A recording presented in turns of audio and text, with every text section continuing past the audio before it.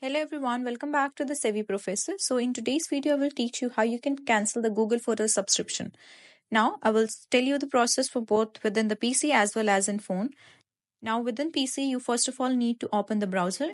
And here you will search for one.google.com/storage and then just enter. Now here, within this website, you need to log into your account. After you're logged into your Google account, then you need to click on the second option from the left hand side of the screen. Right below home, you can see the storage icon. So you just click on that. Now here within this storage page, you need to scroll down to the very bottom. Now here, as you can see, there is no plan right here because I have not purchased one, but within your PC, it will be showing the plan if you have purchased one.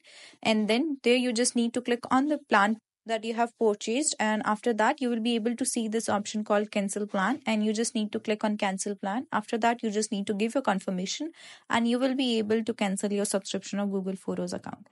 So that's how you can cancel your subscription within PC. Now let's look at the process within the phone.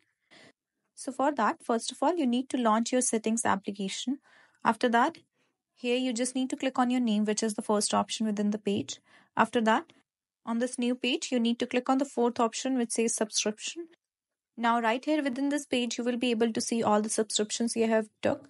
But on my screen, you cannot see the Google Photos subscription because I have not taken the Google Photos subscription. But here I'm going to pre-assume that you have taken the Google Photos application. And if you have, then you will be able to see the Google Photos name right here. And after that, you just need to click on that. And you will be able to see the option cancel subscription. So you just need to click on that and your subscription will be cancelled. Now, I hope this video helped you out. If it did, then don't forget to smash that like button and also subscribe to our channel. Thank you so much for watching the video till the very end. I will see you in the next one. Till then, have a very good day.